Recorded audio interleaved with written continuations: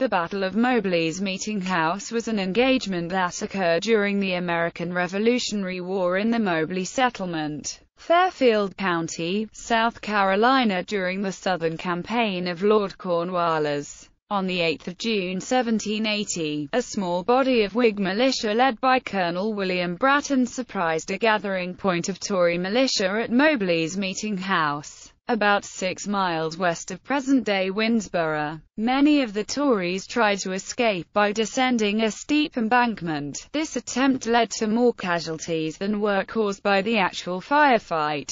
A few Tories holed up in a blockhouse but were flushed out and defeated. The battle was won a string of small victories by Whig militia that raised morale and support for their cause after the Continental Army suffered major defeats at Charleston and Waxhaws in May 1780, and preceded more organized resistance led by militia leaders like Thomas Sumter and Francis Marion. Background: throughout 1779 and early 1780, the British Southern strategy to regain control of its rebellious provinces in the American Revolutionary War went well, with successful amphibious operations against Savannah, Georgia and Charleston, South Carolina, and a routing of the few remaining Continental Army troops in South Carolina in the May 29, 1780 Battle of Waxhaws. The British, in complete control of both South Carolina and Georgia, established outposts in the interior of both states to recruit Tories and to suppress Whig dissent. One of these outposts was established at Rocky Mount, near the confluence of Rocky Creek and the Catawba River, south of present-day Great Falls,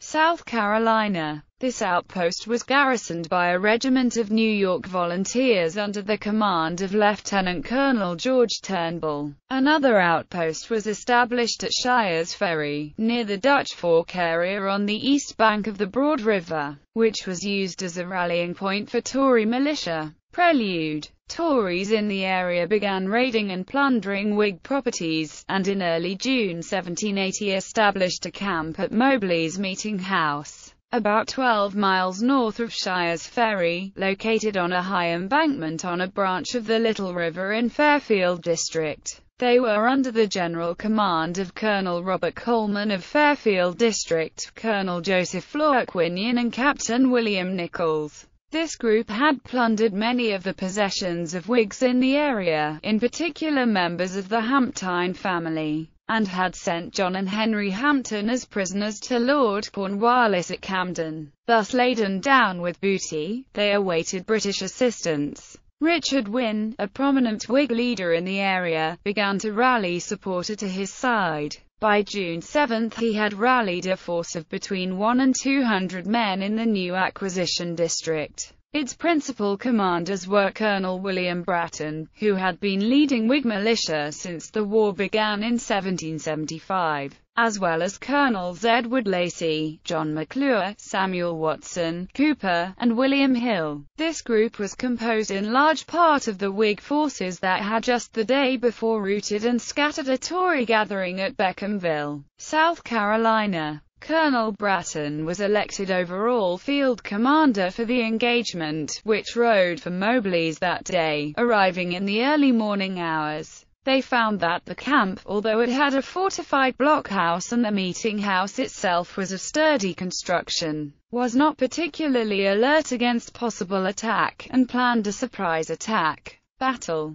The attack occurred at daybreak with an assault on the church and blockhouse. The Whig forces attacked from 3 sides, leaving the fourth uncovered as it was thought that its steep embankment was too hazardous to climb for an attack or to descend in a retreat. However, during the confusion and panic, a number of Tories attempted just that and were injured in the process. Few casualties were noted on either side other than those resulting from falls down the embankment. Much of the plunder was recovered and restored to the owners, and a significant number of prisoners were taken and sent to North Carolina. According to Whig reports, they suffered no casualties in the brief battles, while the Tories suffered a few each killed and captured. Aftermath. After the battle, some of the Whigs immediately left for North Carolina while others stayed in South Carolina and returned to their homes. Colonel Turnbull, the British commander at Rocky Mount, sent the New York Volunteers under Captain Christian Huck in reprisal. Huck's force went on a minor rampage, destroying Richard Wynn's plantation, the home and parsonage of the Reverend John Simpson,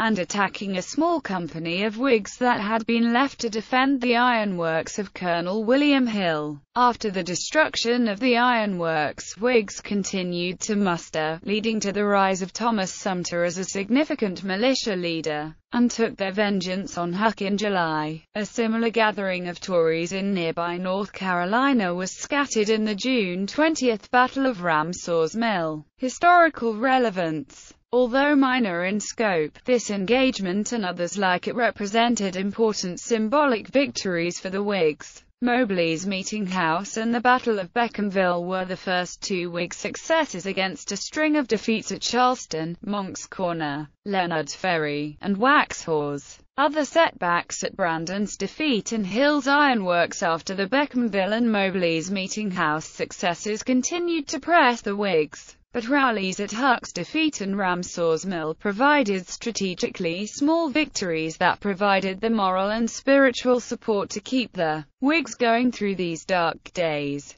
British victories were to continue at Camden and Fishing Creek only 2 months later, on 16 and 18 August 1780. Only on 7 October 1780 did a decisive Whig victory at Kings Mountain begin to turn the tide. Legacy. The location of the meeting house is about 6 miles west of present-day Winnsboro on the waters of the Little River. A marker has been placed nearby, on SSR 18 at a point approximately 1.5 miles west of the site. At one time, there was a road or pathway that went past the meeting house, but it is inaccessible today.